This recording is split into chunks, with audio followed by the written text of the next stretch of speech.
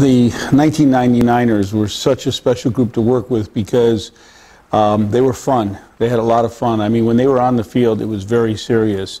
If I got the score wrong, they let me know it.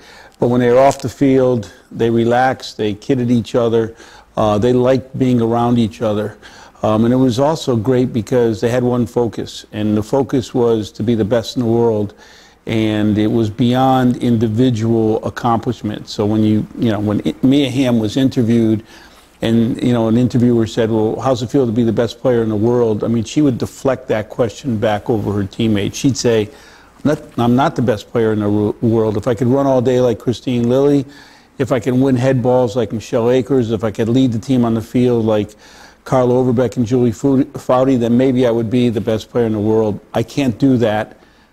I'm a player on the best team in the world." So the message from our, the player that was the most popular, the media darling, that message to the rest of the team and to new players coming in was such a great leadership message that the team is the most important thing.